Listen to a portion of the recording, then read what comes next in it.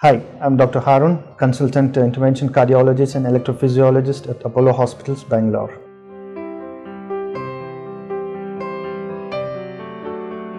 A tilt table test is a simple procedure wherein a patient is made to stand on a table which is initially flat and then it is tilted to a level of 45 degrees. This is again done to differentiate between different types of syncope or giddiness, or just a loss of consciousness when a patient comes that I just lost some consciousness for say 10-15 seconds, or I had some giddiness, who comes like that.